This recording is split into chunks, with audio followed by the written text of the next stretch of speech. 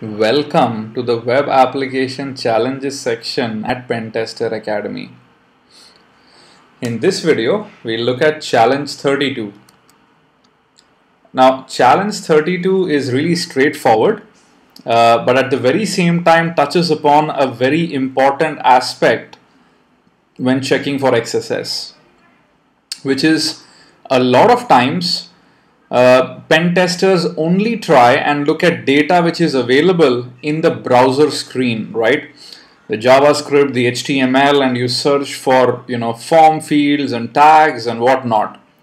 While in some cases, other data, for example, part of your HTTP headers as an example, could be rendered within an admin interface or any other interface which some other user may view. And this is really what this challenge is touching upon.